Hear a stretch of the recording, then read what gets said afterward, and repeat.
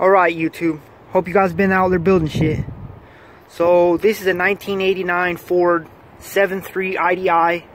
It's actually a U-Haul, ex-U-Haul. But, I'm doing a 1G to 3G alternator swap on this truck. I bought it and the charge light was on when I drove it home.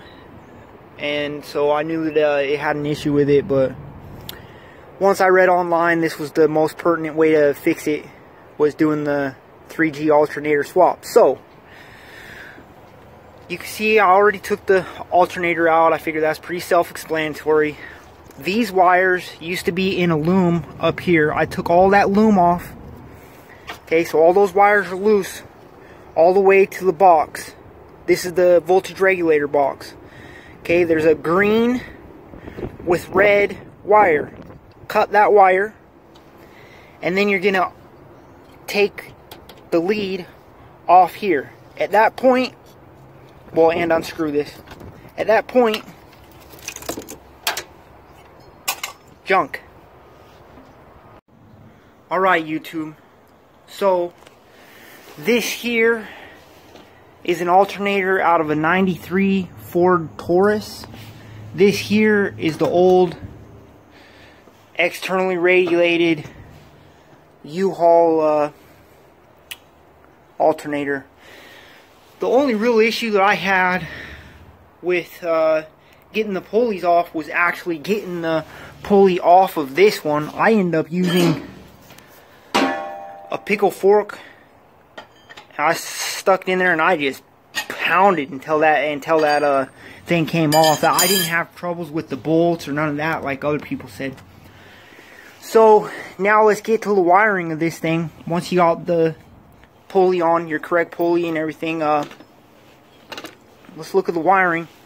And this is how I did mine. I'm not going to say it's right, wrong, whatever. Okay, you got a three wire plug here. The white one jumps over to the alternator itself. The yellow one used to go into the wiring harness, but I jumped it straight over to the power because that'll give it power. That'll give it the little bit of power that it needs to produce power. It's kind of like a remote on for an amp or something is kind of how I look at it. So that'll give it a little power to turn it on. Then this goes into a mega fuse. You can see this line is black and that one's red. The reason being is because I could have spent $10 per wire, or I just spent $10 for both wires and it was enough. And then I got a 175 amp mega fuse here in the middle that I'm going to bolt to the firewall, and then this just goes back up to the solenoid. And this wire here, the green with red, I found this matching one in a motorcycle wiring harness, but it's going to go back to the wire in the truck. So basically it's 2-wire hookup. Simple. Till next time, keep building shit. Alright, YouTube. Hope you guys been out there building shit.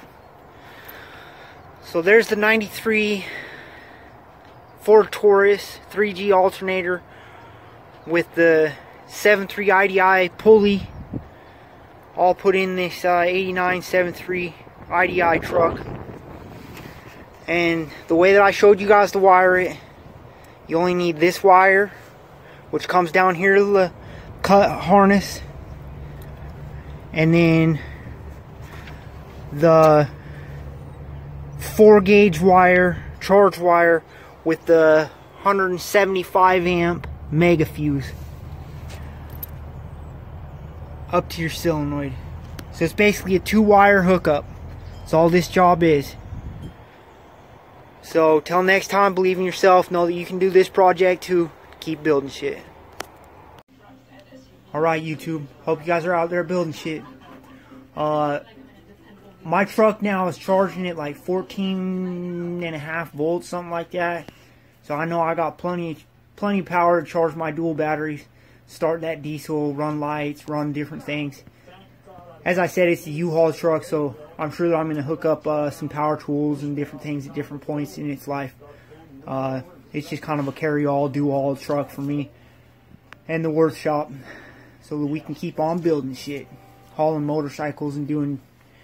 So the other thing I wanted to say, just in conclusion of this video, you guys can do it cheaper. If you go and find a Crown Vic or a Grand Marquis wiring harness, you can just, it's basically a direct swap.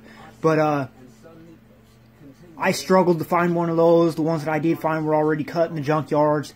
And so I just ended up spending, I think it came to about $45 on those wires and the correct fuse and the fuse holder. And at that point I figured, heck, I've only got about $70 into a 3G high amp alternator and the wiring and everything. So $70 for a new alternator on that old truck, and the amount of power that I'm getting out of it, I'm not going to complain. Until next time, keep building shit.